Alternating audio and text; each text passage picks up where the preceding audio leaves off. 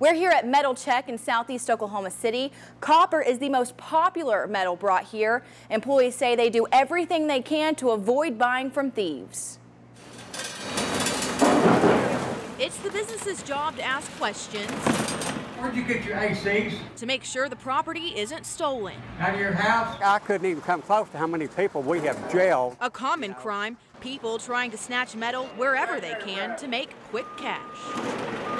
Recently, officers say this shop had to pay over $200 to get their air fixed because someone stole the copper from its unit.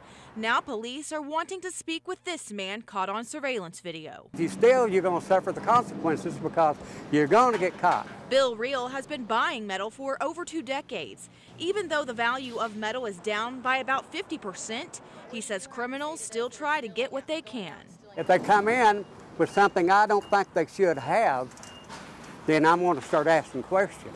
Not taking chances. You're going to have to take your ACs back. Even if it means turning away business. When you dismantle it, when you just got the ACs, you know, there's a lot of people getting them stolen.